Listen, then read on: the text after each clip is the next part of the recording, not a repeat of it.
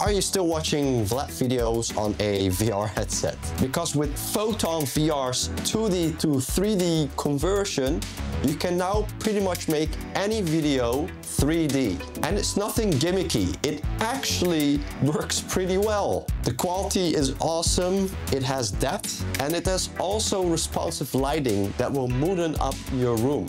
So hit subscribe, like the video, let's get to it. Alright, so what is Photon VR? Well, it's a free Quest 3 app that turns your flat videos into immersive 3D experiences. Not just a screen floating in front of you, actual spatial depth, reactive lighting, and that you're in it feeling. It has powerful AI that will convert your video into a spatial one, giving the illusion of space between foreground and background. You don't just see the video, you feel the distance between the objects. You can scroll through a growing feed of spatial content, or upload your own videos and watch them come to life.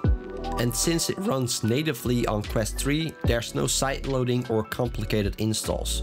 Just download it from the Quest store and you're in. Think of it like a TikTok style feed, but in full 3D. It is still early, sure, but what it does, it's kind of wild. So let's talk about that. Does it actually feel 3D? Now here's the part I was skeptical about too. Does it actually feel 3D? And the short answer is yes. The effect is especially noticeable in footage with motion or strong foreground-background contrast. So things like faces, trees, architecture, anything with depth gets enhanced. Load up a good clip like a forest, a city street, or something with depth. I have just simply recorded myself doing a little crazy. Suddenly it's like you're in the scene. The space around the video glows and reacts to what you're watching. And there's real depth. It's not perfect, but it hits harder than I expected. Some clips are straight up mind-blowing. Others, a little less, but it depends on the footage.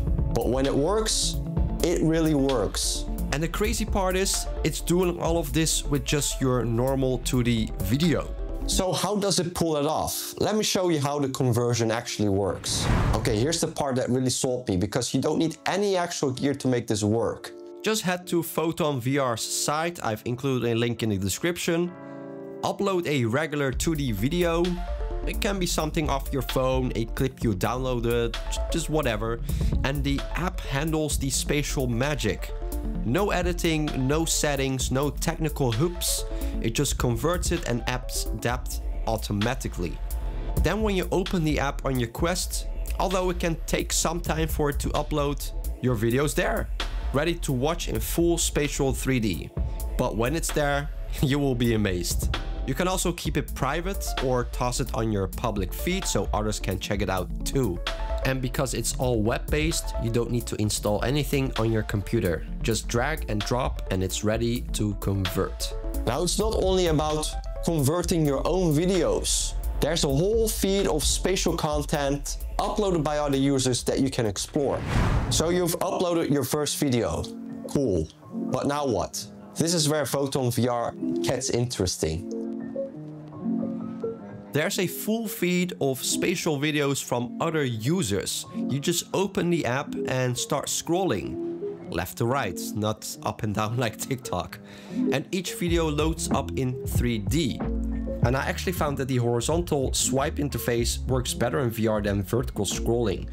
It just feels a bit more natural, and the transitions between videos are pretty smooth. Some are cinematic, some are peaceful landscapes, some are just random moments, and they even got some movie and anime clips, although copyright, I cannot show you that. But they all feel different and spatial.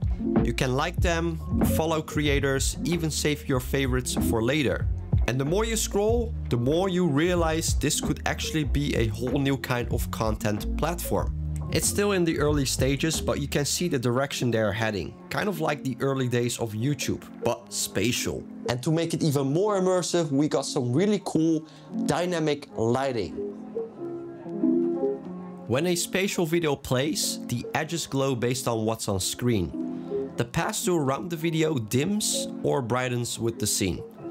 It's not just visual decoration, it actually helps focus your attention and adds atmosphere to whatever you're watching. It's subtle, but it makes everything feel more alive. Your environment ambient color also changes with the scene, which gives another immersive layer. And because the pointer doesn't cross over the screen, the immersion holds. You're just watching inside it. It feels designed for passive viewing, like leaning back in a VR movie theater, but without the black void. You still feel connected to your space. It's not full room scale VR or anything, but for sitting back and just being in a moment, it definitely nails that vibe. And for a free app, the atmosphere is actually surprisingly well dialed in. Now, of course, it's not perfect, so let's talk next about what is missing and where this thing can go next. Okay, let's not pretend it's flawless.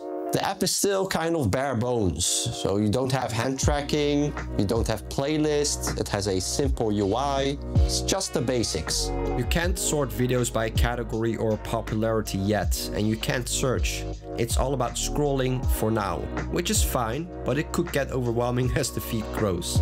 Sometimes the conversion is a little hit or miss, depending on the video. Some clips pop in 3D, others feel kind of flat. And yeah, the feed isn't massive yet, but it's definitely growing. Still, for something so early, it does really nail the core idea, which is turning flat videos into immersive 3D videos surprisingly well. And that's honestly what makes it exciting, because even in this early state, there's real potential here, and a few things that already make it worth jumping onto right now. So if you got a Meta Quest 3 or another headset, this is something you must try out. And since it doesn't rely on premium subscriptions or external gear, it's a super low barrier way to get into spatial content. Whether it's travel footage, chill landscapes, or cinematic edits, watching them in 3D hits different. And that feed, it already got gems in there, and it's only going to get better as more people start using it. If you want to try Photon VR, I have linked it in the description below. It's totally free and it takes seconds to set up, and when you've loaded your first 3D video, you'll understand why I'm hyped about this. But watching 3D videos on the Quest is just the start. The Quest 3 can do way more than you expect. It can even turn into a Vision OS. That is the spatial app for you right there. I tested it and it was pretty cool. So check that video out right over here. I'll see you there.